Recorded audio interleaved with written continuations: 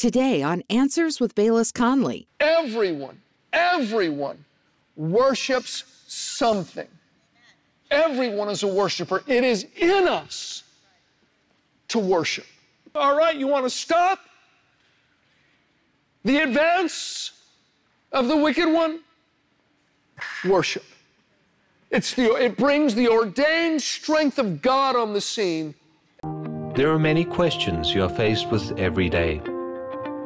We are all searching for answers that will make a real difference in our lives. It's hard to imagine that these answers might be right in front of us. Get ready to discover answers in the Bible with Bayless Conley. Hello, friend. Have you ever had the desire to have a better prayer life, to have a more fruitful prayer life, to have a more real prayer life? We're going to be talking in very simple terms today about how to pray. I'm going to give you some extremely simple steps that you can put into practice that will help you have a fruitful prayer life. I use these steps myself, and I think they'll be a great blessing to you. And now here's Bayless with an inspirational thought you can apply today.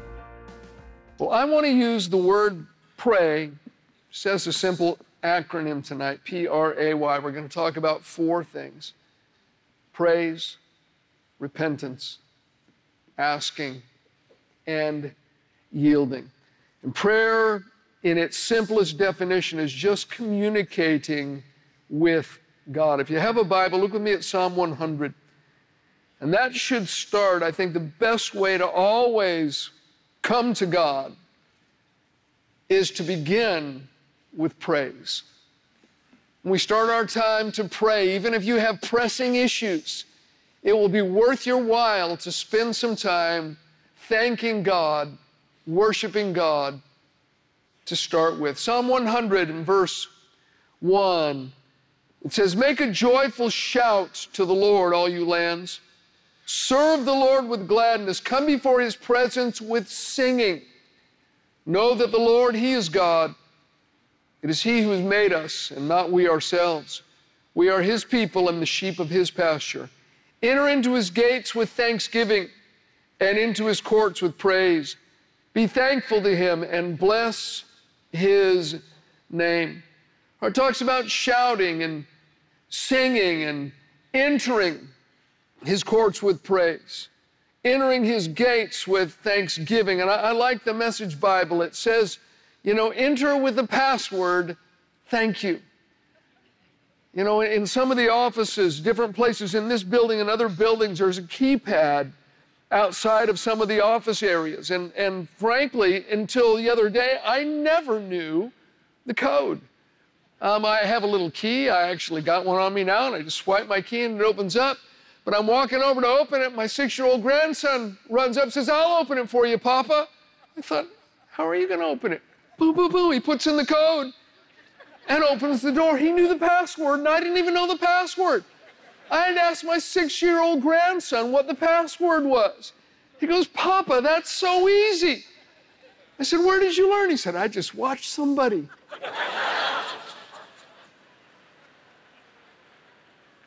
But the password to enter into God's presence is thank you. And there's a lot of things all of us can thank God for if we think about it. I think we should take time, as the old saying goes, to count our blessings. The fact that you're here tonight in your right mind, some of you it might be debatable, but most of you here are in your right mind. You can thank God for that.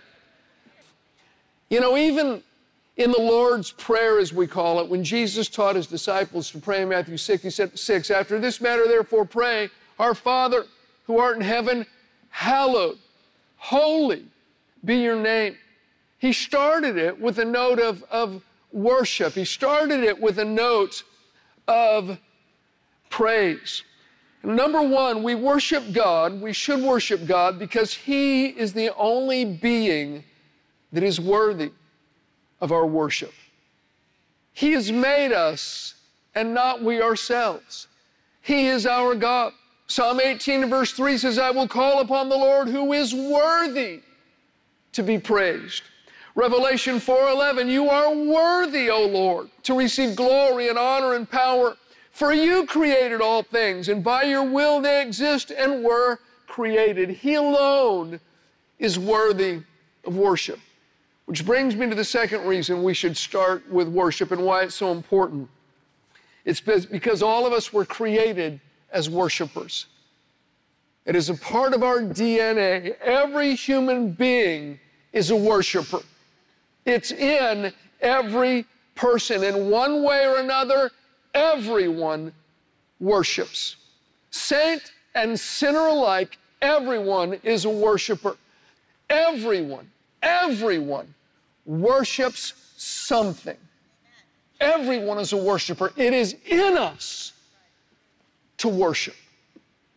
But there's only one being in existence that is worthy of our worship, and that is our God. And then thirdly, it's important to worship because it honors God, but there's also some side benefits to us. These are not the main reasons we worship, but these things happen. When we worship, it brings and it stops. Can you say those two things? It brings and it stops. Number one, when we worship, it brings God's presence. In Isaiah 64:5, speaking of God, it says, you meet him who rejoices.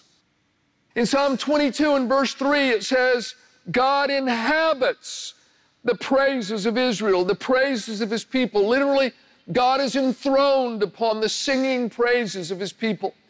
The authority and the majesty and the presence of God comes and fills up that atmosphere in which we praise. The book of James uses this principle. It says, draw near to God, and he will draw near to you. The best way I know to draw near to God is through worship and through praise. And friend, when God's presence comes, there's liberty. 2 Corinthians 3:17 says, where the Spirit of the Lord is, there is liberty.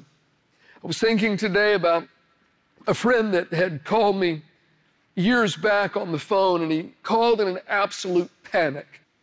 He had gotten himself into a pickle.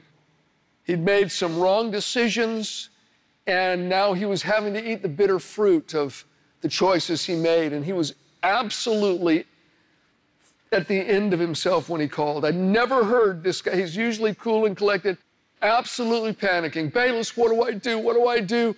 You know, this is what happened, and I'm responsible, but what do I do? I didn't know what to tell him to do, except one thing. I said, bro, the only thing I know to tell you to do is right now you need to worship God. You need to walk back and forth in your kitchen, lift your arms, you need to shout, and you need to sing praises to God, and you need to begin thanking God vocally out loud.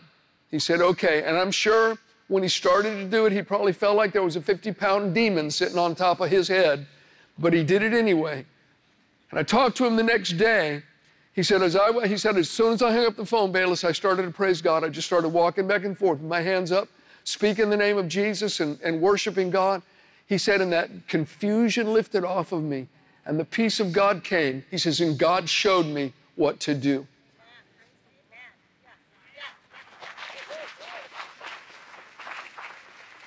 It brings God's presence.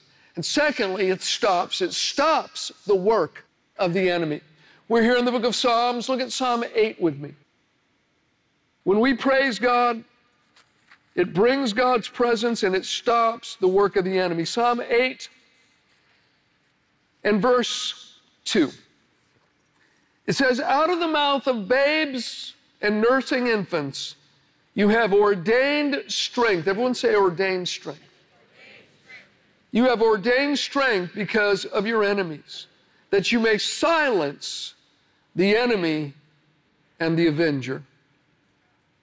Right, out of the mouth of babes, you've ordained strength because of your enemies, that you may silence the enemy and the avenger. Do you know, Jesus quoted this verse from Psalm 8. The children were worshiping Jesus out loud, vocally. The religious leaders of his day became very upset. You hear what these kids are doing? And Jesus quoted Psalm 8:2. But he didn't just quote it, he interpreted it. Being the living word, Jesus can interpret the written word. Look with me at Matthew 21, if you would. Matthew's Gospel, chapter 21, where this took place. Matthew 21 and verse 15. But when the chief priests and scribes saw the wonderful things that he did, and the children crying out in the temple, saying, Hosanna to the Son of David, they were indignant and said to him, Do you hear what these are saying? And Jesus said to them, Yes. Have you never read, out of the mouth of babes and nursing infants, you have perfected praise? Now, Jesus interpreted ordained strength as perfected praise. Ronald Knox translation just says vocal praise. Listen, according to Jesus, praise is the ordained strength of God. Praise is the ordained strength of God. Why? Because of your enemies, that you might silence the enemy and the avenger. That word silence in the Hebrew doesn't just mean to make quiet. It includes that. But it means to cause to cease from all activity. So he says, well, the devil's attacking me. It's like this going wrong and that's going wrong. And every time I turn around, this is happening. And for no reason, this person attacked me at work and I got this going wrong. All right, you want to stop the advance of the wicked one? Worship. It brings the ordained strength of God on the scene, and it causes the enemy to stop his activity, causes him to cease and to be still. It brings the presence of God. It stops the work of the enemy. There was a gal in church, her name was Kathy. She used to actually run sound for us as well as a number of other things. And one day I noticed Kathy just looked really, really pale. So Janet and I went and talked to her and said, look, Kathy, anything going on? You look really, really pale. She said, well, Pastor, I just got back from the doctor and had a whole battery of tests run. They did x-rays and they found a whole cluster of tumors inside of me. She said, I looked at the x-rays, it looked like a big bunch of grapes. She says, that's why I look this way. I said, I'm trusting God. I said, well, we're going to trust God with you. You know, you want to get somebody else to do the sound? She said, no, I'm going to keep doing sound. And I remember it was a Sunday morning, a few days after we'd had that conversation with her and prayed with her. She's back doing the sound, and I didn't think a lot about it. And after service, I noticed like her color had changed and she looked normal again. I didn't say anything. She had another doctor's appointment, went back, came back, says, Pastor, you know, the other day during worship time, I'm working the board, doing the sound. I had one hand lifted up. I was worshiping God. She said, suddenly, God's presence came upon me and my knees buckled for a moment. She says, I went back to the doctor yesterday. That entire cluster of tumors has disappeared. They had no explanation. I sat with the doctor and I looked at the x-rays side by side. One was completely clean. The other, there was a whole, cluster of looked like grapes. So Jesus healed me, and he did it while I was worshiping. I'm just telling you, friend, worship is never, ever wasted time. It's never wasted time. Now, I'm not much for, this business about, warfare worship, and we're going to war against. Listen, God alone is the focus of our worship. Stopping the enemy, that's just a side benefit. I'm not even caring about him. I'm just putting my focus on God, who's my answer, who's my source, who's my maker. And as I worship him, his presence comes. I draw nigh to him, he draws nigh to me. He meets me when I rejoice, and when his presence comes, so does his ordained strength, and it stops the work of the enemy. So we enter with praise. Everyone say praise. Praise. All right, R, our second letter stands for repent. Now, repentance is just an inward change of heart resulting in an outward change of direction. Quote to you, I bet you've heard this, 2 Chronicles 7:14. God says, if my people who are called by my name will humble themselves and pray and seek my face and turn from their wicked ways, then I will hear from heaven and will forgive their sin and heal their land. That turning has to do with repentance. As we come to God, we may have needs. It's important to get our hearts clean first. It's important to do a little self-examination. You know, Psalm 66 and verse 18 says, if I regard iniquity in my heart, the Lord will not hear. So the second part of prayer, worship God for a little while and then invite the searchlight of God to illuminate your own heart. God, is there anything in my life that's hindering your work? Is there anything that maybe I need to change? I remember one day I was in the car with Janet. I was mad at her. I don't even remember why, but I was mad. And so, you know, she gets mad, she wants to talk about things. It's much healthier than my way. Me, I go quiet. It's probably like most guys. I'm getting much better at that. She's had to be patient with me while I've been growing. But, you know, I was doing one of those things, man, I'm giving her the silent treatment. We're in the car. I'm just like, yeah, you don't even exist to me right now. And I felt like the Holy Spirit whispered to me, says, Bayless, if you're out of fellowship with your wife, you are out of fellowship with me. I said, baby, I'm sorry. You know? But I think sometimes we don't even realize when we slip into an attitude that's displeasing to God. You know, the psalmist talked about presumptuous sins and secret faults. And, you know, I think we need to say, God, is there anything? Now, you don't want to belabor this point. You know, if you pray earnestly and there's nothing there, move on. Don't make a big deal out of it. Don't make something up. But if you do have this sense that something's not right, it's like you're washing your feet with your socks on or something, and it's like, God, what is it? And if he shows you, repent, or if something that you know that you're up to that's not right or not consistent with godly living or consistent with the, you know, principles of Scripture, repent, change. It's an important part of prayer. And then we come to the part that everyone likes. That's our third letter. A stands for ask. We're here in Matthew. Look at Matthew chapter 7. And I honestly don't think we should just rush to asking. I think it is important to worship and to make sure our hearts are clean first. And then we ask. Matthew 7 and verse 7, Jesus said, ask. And you get it 1 out of 5 times. Ask, and if God is in a good mood. No, ask, and it will be given to you. Seek, and you will find. Knock, and it will be opened to you. For everyone who asks receives. He who seeks finds, and to him who knocks it will be opened. Or what man is there among you who, if his son asks for bread, will he give him a stone? Or if he asks for a fish, will he give him a serpent?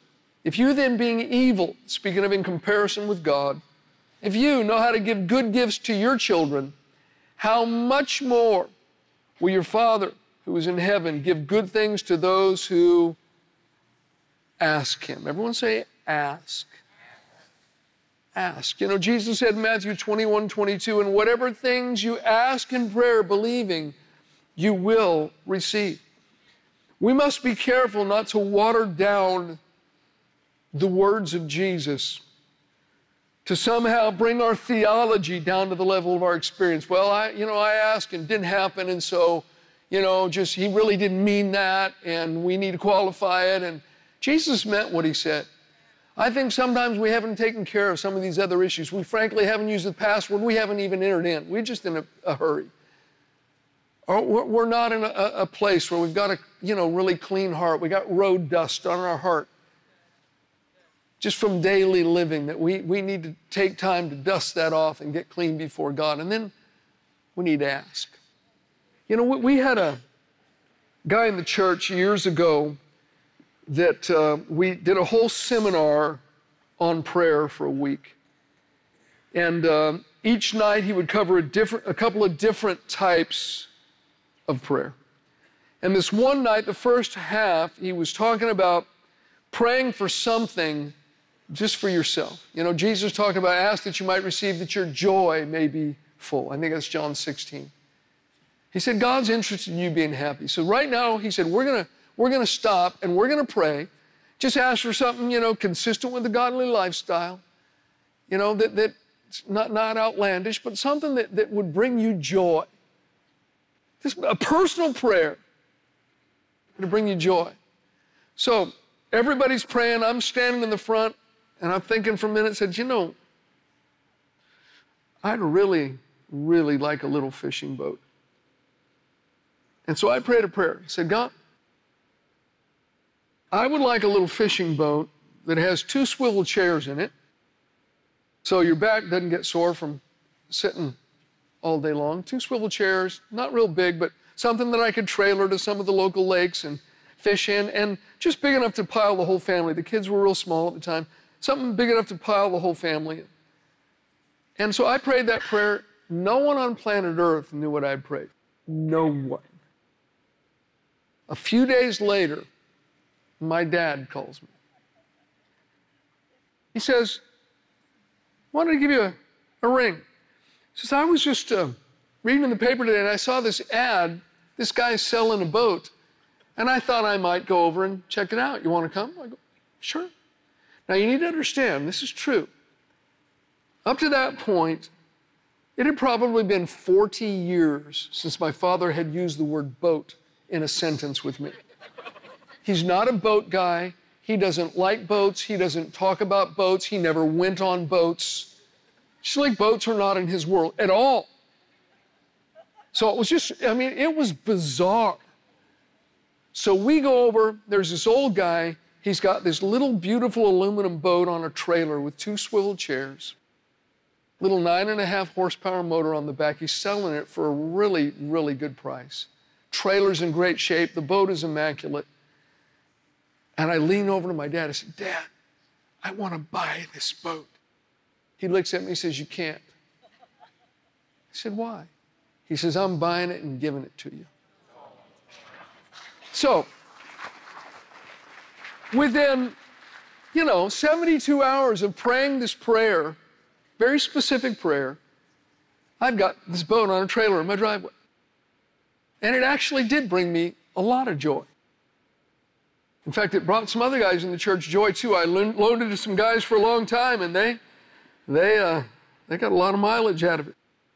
But I realize that in the grand scope of eternal things, with priceless souls hanging in the balance and world events going on, having a little boat, it's really a pretty nice luxury, and it's not that important in the scale of things, but I think it illustrates that our Father really is desiring to answer our prayers. How much more will your Heavenly Father give good things to those who ask Him? And let's not put God in a box as to how He answers. God does not fit well into anyone's box. In fact, He refuses to go into the boxes that we make. And then our final letter in pray is Y. That stands for yield. Just like you're driving, you see a yield sign. That means the other car has the right of way. That's where we give God the right of way. We yield, we get quiet, and we listen. This is where God gets what He wants. Prayer is a two-way street. It's not just us reading off a prayer list to our celestial Santa Claus. The most important part of prayer is listening to what He wants to say to us. Psalm 37 and verse 4 says, delight yourself also in the Lord, and He shall give you the desires of your heart. That doesn't just mean be happy in God and you'll get whatever you want. Delight yourself also in the Lord. The phrase delight yourself is a translation of a Hebrew word that literally means to become soft or pliable. Become soft or pliable before the Lord, and He will give you the desires of your heart. And the idea is, when I assume this posture of yieldedness, that God, I'm not asking for anything right now. I'm here. Shape me, mold me. Is there anything you want to say to me? And when we assume that yielded posture of suppleness before God, it says He'll give us the desires of our heart. Now, I don't think that means that God gives you whatever you want. I think it means that God gives you desires. And that He will then guide you through those desires. I get before God, I'm quiet, whatever you want, God, suddenly I have a desire. God gives us the desire so He can give us the desire. He guides us then through those impressions, through those desires that He puts in our heart. And, you know, I just think if you ask some simple questions at this point, where you're yielding and you're just quiet and listening, just ask some simple questions like, Lord, is there anything in my life that you would like me to change? Be quiet and listen. You probably get an answer pretty quick. Probably have an impression pretty quick. Or Lord, what's the next step I need to take in my walk with you? What's the next step I need to take in our relationship? You know, the Lord might say, you just might have this funny impression. Read the book of Hosea. Spend more time praising me. Get up early in the morning and have some quiet time. I don't know what He might say, but I think God does have next steps for us to take. I think there are things that He wants us to change and to shift, but we tend to never get there because we don't take the time to listen. It's important that we yield.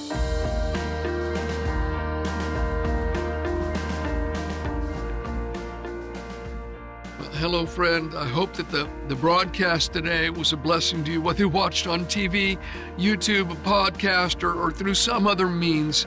We're just grateful that you've joined us. And listen, if today's message helped you, wouldn't you want to help someone else with it? I think we need to give away the blessings we have in our life. So I'd like you to consider being a partner with us. Help support what we do so we can bring the same blessing to other people. Thank you for watching Answers with Bayless Conley. For more information and inspiration, visit AnswersBC.org.